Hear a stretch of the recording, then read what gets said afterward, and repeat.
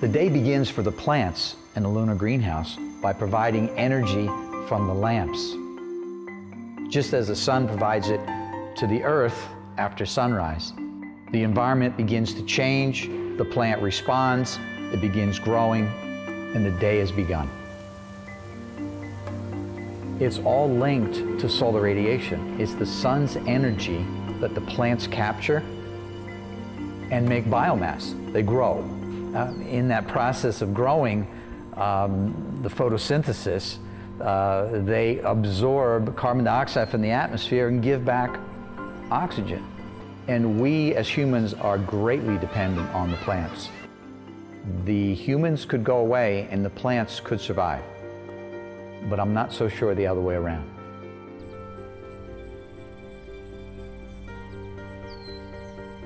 It's us providing them the carbon dioxide, and particularly in the lunar greenhouse, and it's the plants providing back the oxygen. The entire system of the lunar greenhouse does represent, in a small way, the biological systems that are here on Earth.